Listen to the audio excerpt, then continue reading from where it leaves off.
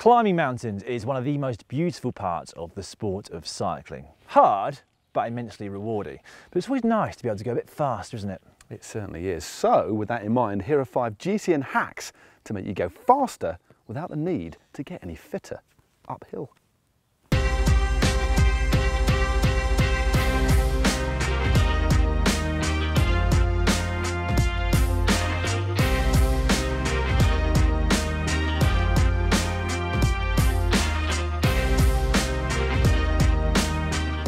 First up, many elements of cycling are simply a mental thing, none more so in fact than climbing mountains.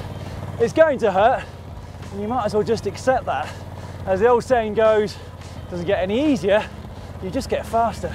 Yeah, it's mind over matter really, and just as important as getting in the right gear is getting your head in gear. And once you accept that it's going to hurt, it'll actually hurt far less. So embrace the pain, embrace the lactic, and you'll soon be one step ahead of your previous self. Come on, Dan. That said, your gearing is still very important. The pain you're experiencing shouldn't be knee tendonitis because you're pedaling at 40 revs per minute.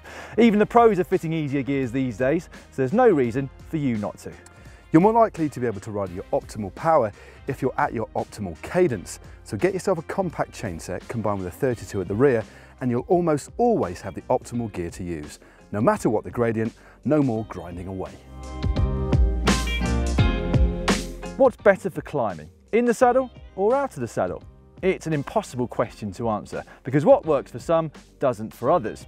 However, what we would suggest is spending around 95% of your time in the saddle, but deliberately getting out of the saddle every so often. Just to use slightly different muscle groups and give your other muscles a break. Yeah, so try knocking it down a gear or two, getting out of the saddle for around 10 seconds. You don't actually need to put any extra power through the bike at all. Once the 10 seconds are up, sit back down in the saddle and get back into your rhythm. And you may actually find this gives you an extra mental break as well as a physical one, and certainly works for lots of people, including myself. Losing weight often comes as a result of training really hard and therefore getting fitter. But you can also lose weight without getting fitter at all, and that is well worth it. Last year at the Tour de France, Matt and I did an experiment on a 5-kilometre climb, once at our normal weight and once with a 5-kilogram rucksack. And the results were quite emphatic. It was on average 90 seconds slower with the extra 5 kilos.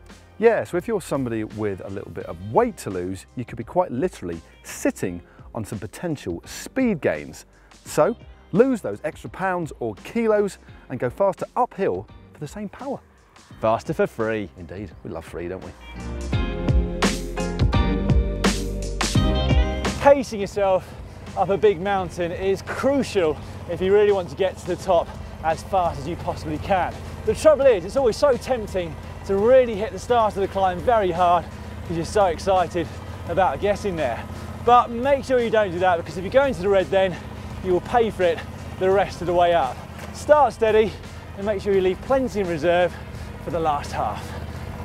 On a similar note, you need to make sure you pay attention to how much you do even before you get to the climb, because the more energy you can save, the more power you'll have on the climb itself. So beforehand, take things nice and steady or just sit in the wheels. So those are 5 GCN hacks for getting faster on climbs without actually getting any fitter. Number 1, get your head in gear. Number 2, use the right gears. Number 3, lose some weight. Number 4, vary your position. And number 5, don't start off on a climb too fast, i.e. pace yourself. Yeah, hopefully they will help you. Let us know how you get on in the comment section down below. And if you've got any of your own tips, please also share those with us in the comment section down below as well. If you haven't yet subscribed to the Global Cycling Network, you can do so now by clicking on the globe, which Matt believes he is pointing to, but it's probably somewhere completely different on the screen now. And coming up, a couple of videos which you might well be interested in, which could too help you on the climbs. Down here for how to lose weight through cycling. And just down here for how to pace yourself on a climb. Don't forget to like and share this video as well.